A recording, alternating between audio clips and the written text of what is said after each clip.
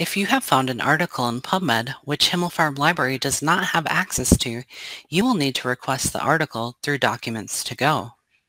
While searching for your article in PubMed, if you do not see a full-text link but are able to see the blue Find It at Himmelfarb icon, go ahead and click it. This button will take you to our catalog record for the journal, where you will see a listing for the article. Under the Get It heading, you will see the Request via Documents to Go link, which will redirect you to the Documents to Go portal.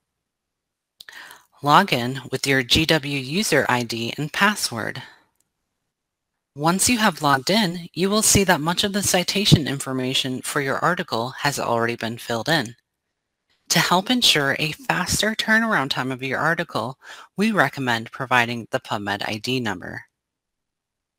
In most cases, if you clicked the Request from Documents to Go button on the catalog, the PubMed ID will autofill into your request template.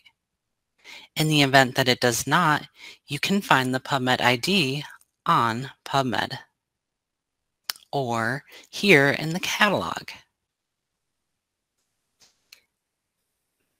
Back in Documents to Go, scroll down and select the date you want to retrieve the article by.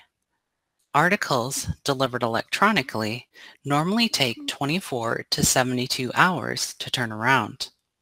Books may take longer depending on how far away the lending library is from GW.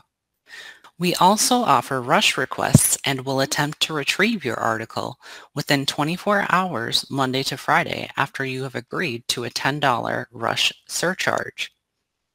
After you have filled out all the necessary information, check the box agreeing to the terms and conditions and then click Submit Request.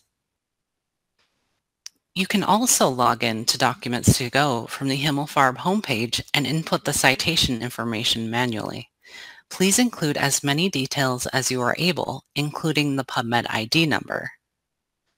If you have any questions about your request, please contact the ILL department at mlbdoc@gwu.edu.